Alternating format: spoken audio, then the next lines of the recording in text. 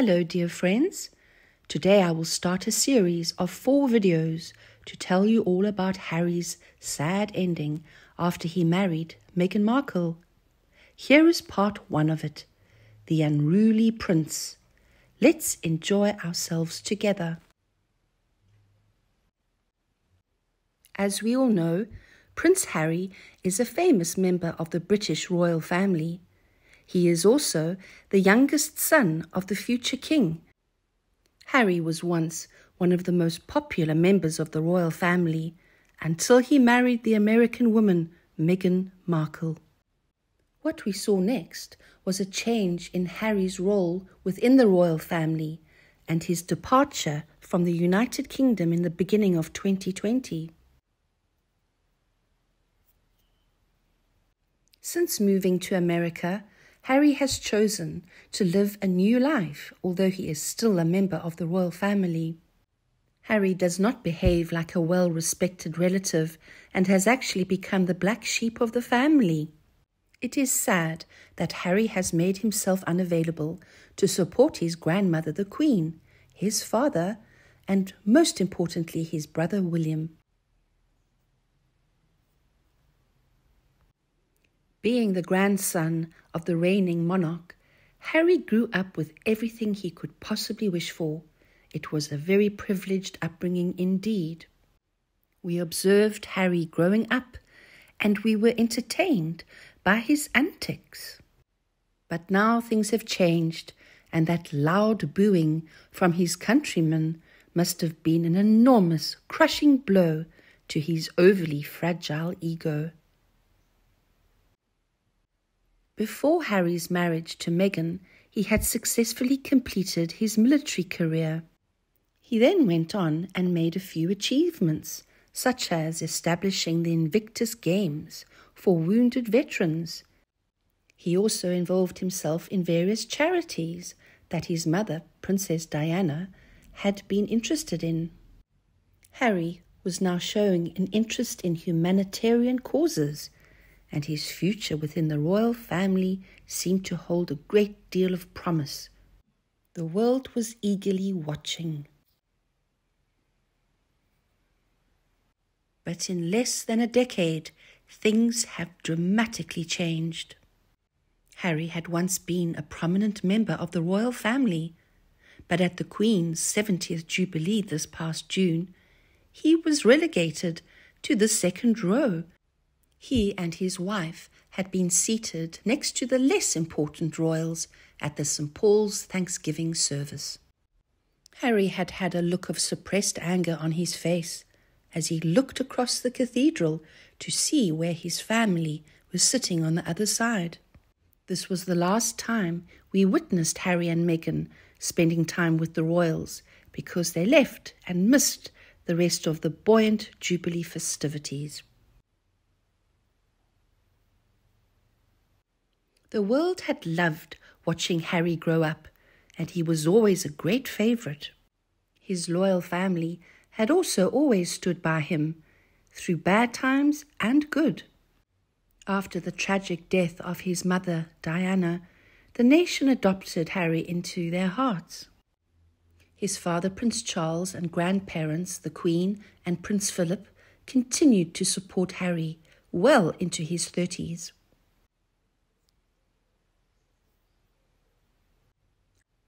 Do you know that Harry was not good at school? He actually barely managed to get into the prestigious school Eton. As he grew up, he began being criticized by the press.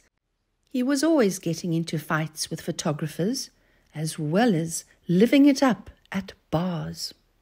Harry once dressed up as a Nazi for a party, and this was a very stupid idea.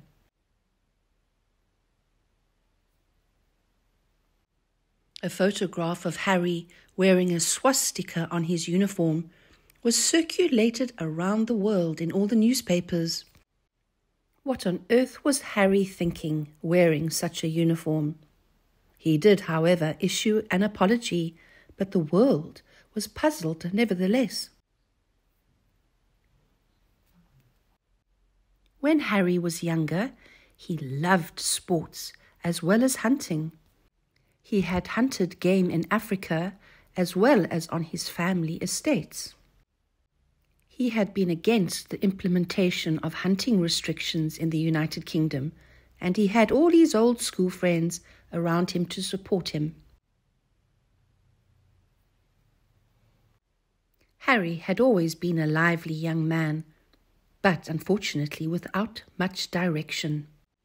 He was always losing his temper and involving himself in indulgent behavior. His use of alcohol and drugs was getting him into trouble. Do you know that he once mocked his grandmother, the Queen, in a silly phone call while he was trying to show off in front of his friends? However, Harry had a very successful career in the army. He actually served twice in Afghanistan. However, Harry still made some mistakes, where he referred to some of his fellow servicemen with derogatory terms, like calling them puckies or towel heads. He was not politically correct and did not think before he spoke.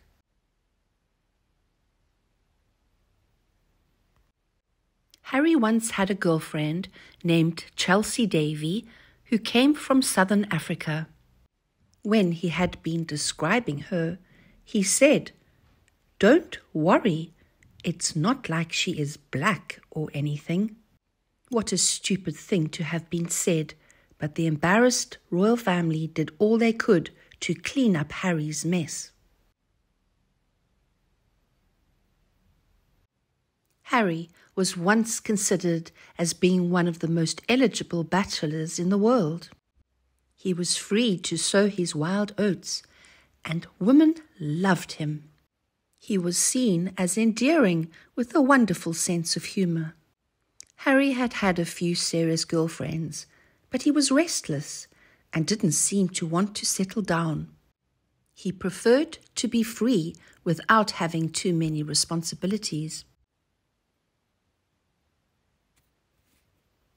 And then one day, Harry's younger cousin, Princess Beatrice, introduced him to an American actress, and this was Meghan Markle. Harry fell head over heels in love with Meghan, and in a very short time it seemed that she had cast a spell over him. Meghan had dug her claws into Harry, and he became a changed man.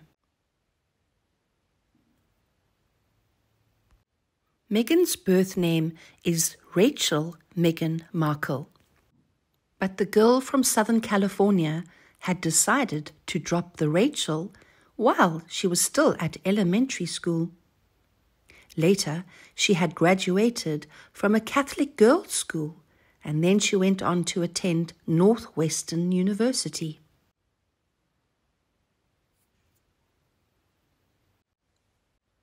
Meghan has a father who is white and a mother who is black. Her father, Thomas Markle, had been a lighting designer for television shows such as Married with Children. Her mother, Doria Ragland, had been a black yoga instructor. She had also once run a little gift shop during Meghan's childhood. Her parents unfortunately divorced when Meghan was only 5, and she then went on to split her time between them.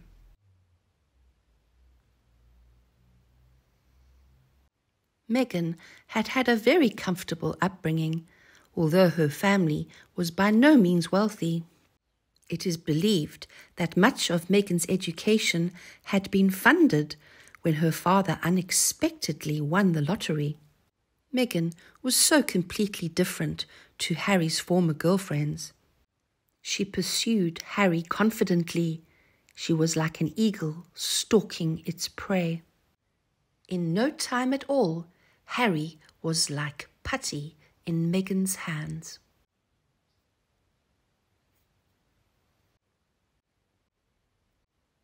A few decades earlier, Meghan Markle would have been seen as being totally unsuitable as a spouse for Prince Harry. This isn't based on the fact that she is from a biracial background, but because of her nationality as an American person, as well as the fact that she had previously been divorced.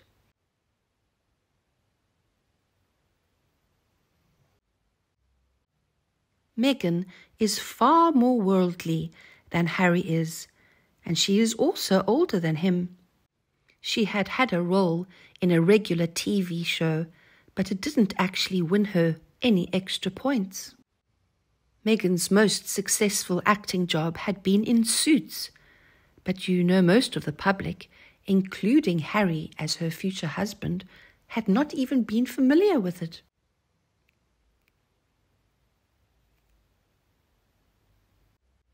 It seems more likely that television audiences would have remembered Meghan as Suitcase Girl number 24 on the quiz show Deal or No Deal. They might have remembered her being in a commercial for Tostitos corn chips. Meghan had never been a household name. She would most probably have wanted a slot in Law and Order. Surely this was now her right, since she had married a prince.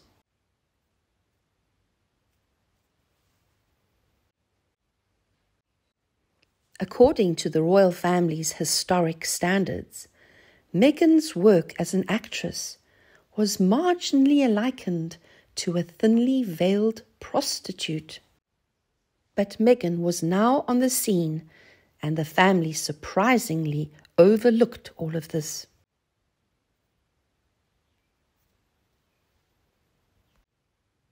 Meghan was given special privileges by the Queen. She had been invited to join the royal family at Sandringham for Christmas.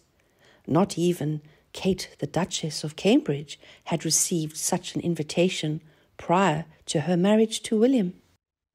The royal family had embraced Meghan with warmth and grace. At Harry and Meghan's wedding, which was internationally televised, we even saw Prince Charles, who walked Meghan down the aisle in place of her father, who was not well at the time. The royal family embraced the fact that times were changing, and they welcomed Meghan into the palace and treated her as one of their own. The public followed the royals' lead and enthusiastically got swept up with all the romance. What we had here was a real-life Cinderella story.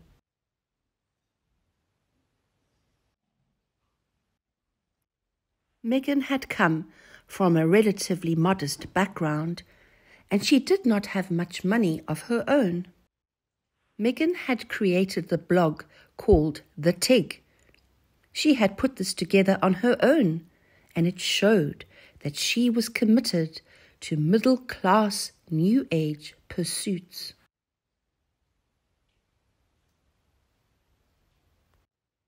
Meghan did not get to marry a future king. Harry had always been the spare heir. Harry's position as a possible heir had further been supplanted when Prince William had his 3 children. The possibility of Meghan becoming Queen Consort is very slim, so her background was never important. Harry and Meghan failed to appreciate this at the time. Harry is now 6th in line to the throne. The royal family standards are now not as strict as they were previously. The Queen's sister Margaret had desperately wanted to marry a divorced man by the name of Peter Townsend. Parliament refused to support such a match, and Margaret was faced with giving up her position as a princess or giving Peter up. It must have been a heartbreaking decision, but Margaret chose instead to give Peter up instead of losing her Royal Highness status. The Queen had wanted to avoid further situations where she would have had to say no to prospective marriages within her family.